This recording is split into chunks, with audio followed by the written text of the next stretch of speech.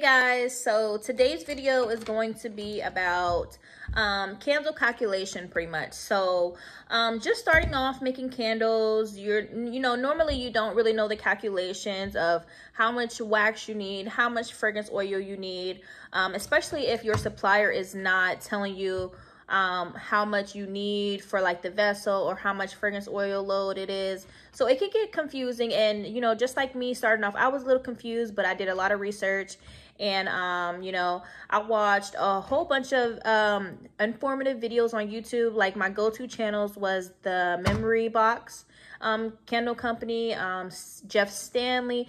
I have a few different other ones, but those are like the main two that stood out for me. So basically, my last video that I posted, I know I had someone comment, they were a little confused about the calculations that I was talking about. So in my head, I did the calculations correctly, but on camera, I wasn't really saying it correctly because, I'm just now starting out. It's the nerves for me, and, working plus talking, it just, so I just actually want to just clear it up, and I want to give a very informative video on candle calculations. So, you guys can actually know the calculations, and you guys can get it done. So right here, it might look like a lot, but it's really not a lot. So right up here, we have the formula that we're going to be using to calculate our candle wax that we need and our fragrance oil that we need and all that math. So that is up here. And then I also have a problem already done. So basically, I just want to get into it. So basically, you got your net weight divided by 100% plus this 10%.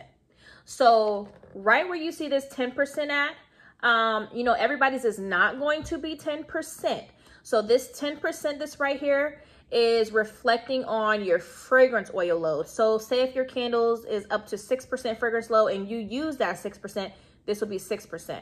But in my case, I'm doing this calculation as if I'm using up to 10% on my candles. So this is that 10%. So if anybody is looking at this formula and they're wondering like, do I need this 10%? This 10% right here is only if you're using up to 10% fragrance load. If you're using 8%, put an 8. If you're using 7, put a 7. This is for that. So yeah, so I just want to get into it. So we got the net weight divided by 100% plus 10%. So your net weight will be how much wax you need for your vessel. So if your vessel is 6 ounces, it can hold up to 6 ounces. That's what the net weight is going to be, the 6 ounces. So in my case, I like using grams. I use both. I use ounces and grams. But, if I want to be more accurate, I will go to grams. So basically, your net weight will be 6 ounces, or in my case, it'll be 170 grams, which is 6 ounces. So it's fine. So you'll get your net weight divided by 100% plus your 10% fragrance load, and that will get you your wax weight needed for the vessel. Because even though your vessel holds 6 ounces, you also got to factor in your fragrance oil as well. So the candle itself, you're not going to measure out 6 ounces of wax just because your vessel holds 6 ounces. You still need a little room for that fragrance oil. So once you do this math up here, that'll get you the wax needed for, your candle that you're making that day. So after you get that, then it will be your net weight minus your wax weight. And then that'll equal your fragrance oil weight needed. So basically, after we do our math up here and we get our wax weight needed, we will take the net weight. And I already told you guys, so the net weight will be the 6 ounces, or in my case, it'll be 170 grams. So we'll get our 170 grams minus whatever number we got after this formula for the wax weight needed. We'll get that. And then we will subtract it. And after we subtract it, we'll have the fragrance oil weight needed. So that's how we'll get our fragrance oil. So I already did the problem down here. So we have 170 grams, which is 6 ounces, 170 grams divided by 100% plus 10%. And it equal to 154.45, I want to say, but you can just round that up. So it'll be 154.45 15.5 grams, which will be your wax weight needed.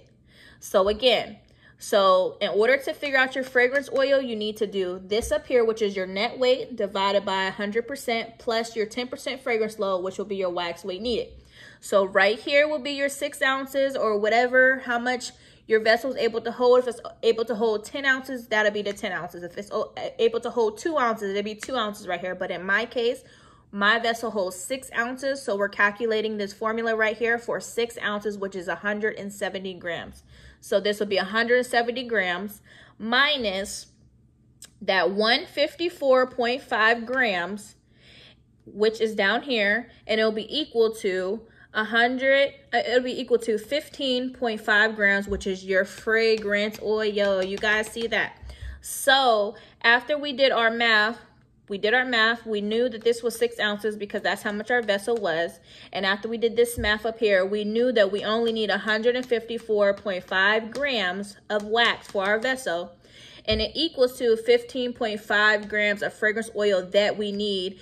And this right here is at 10% because we have our 10% up here. So if you guys have 6%, whatever number you get, that'll be 6%. And if you guys want to check your work, you guys can always do 154.5 plus whatever number you got, and if it equals up to that 170 grams, then you know your math is correct. You know you guys did that correctly.